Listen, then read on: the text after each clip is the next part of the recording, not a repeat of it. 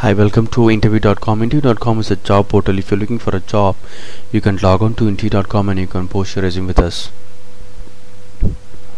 In this video, I'm going to explain you a very simple Java interview question. What is a marker interface in Java?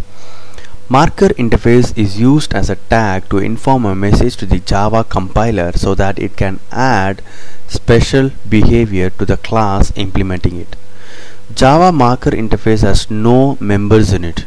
Usually whenever you implement an interface, you have to provide the code for a particular method which is mentioned in the interface. That's what the interface means. But whereas marker interface means you just implement it, but you don't have to you just implement the interface. You don't have to give any code. You don't have to write any code for methods, because it does not have any methods.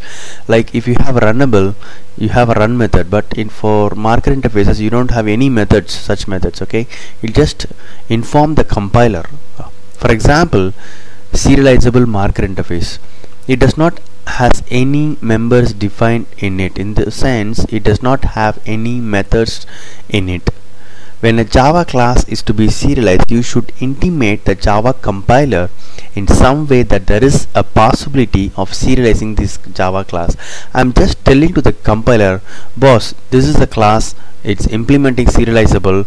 Anytime the objects of this class will be serialized, it will be sent across the network, or it will be stored in a flat file. That's what we are trying to say. So compiler adds some special behavior to that particular class. So whenever we create an object, so those behaviors will be used. So we are intimating the Java compiler to add a special behavior for the class which is marked as interface, which is marked with interface. An interface is called a marker interface when it provides an intimation to the compiler so that Java compiler can provide special behavior to it at runtime, and they do not have any method declarations. This is like a typical interface, but marker interface is like a special interface, I would say. Let's see an example so that you can understand. So I have a class which is implementing a serializable interface. You might be thinking, why there are no unimplemented methods? Because if I do,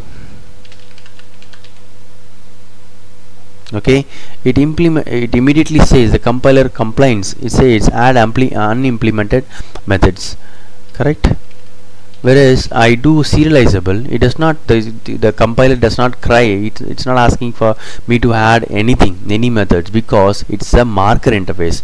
So no methods to implement. It's just a marker interface. It just informs the compiler, boss, the objects of this class will be serialized. That means it has to be converted into stream of bytes. Okay, why stream of bytes? Because stream of bytes can be sent through the wire, or it can be stored in the flat file. So it's just an intimation to the compiler. Okay, this is very simple Java interview question, but it's very useful for your interview preparation. Hope this video is useful for your Java interview preparation. Thank you and all the best for your interview. If you like this video, please press the like button and subscribe button. Thank you.